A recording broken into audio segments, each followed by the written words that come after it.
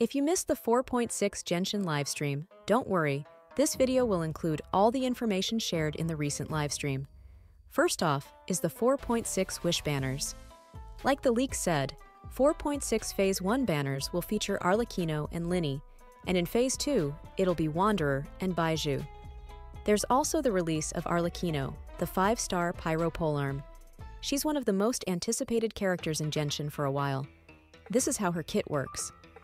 There's the new character called Sethos. We don't have any info on their vision or kit, but we know that they'll appear in Cyno's second story quest. He's drastically different to what the leak said he would look like. Next up is Arlecchino's signature weapon and 2 new artifact sets. One of them being Arlecchino's signature set, Fragment of Harmonic Whimsy. We will also get Arlecchino as a weekly boss. If you do not repay the blood debt directives, the knave applies to you. All her attacks against you will be enhanced. But if you manage to out-heal the Bond of Life, the knave will reward you for repaying this blood debt, and your charged attacks against her will be enhanced.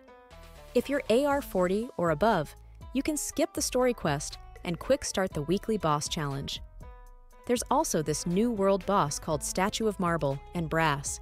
There's also Arlecchino and Cyno's story quests, and a new optimization called Focused Experienced Mode. Now, if you use the feature while doing a quest, then it will minimize the number of times that you'll be interrupted by characters or quest locations being allocated to other quests. As for the events, we have the main event called Iridescent Arataki Rockin' for Life Tour de Force of Awesomeness. Yeah, it's Ito's event all right. Then the 3 smaller events, one of them being Wind Trace. Treasure compasses have also been updated. Its markers will be displayed on both the large map and the mini-map. Then there's the new area called Petrichor. This is where we'll meet a talking cat. People who have already completed the 3rd act of the Archon quest will automatically unlock a teleport waypoint in the village of Petrichor. And of course, the new TCG cards. That's all. Thanks for watching.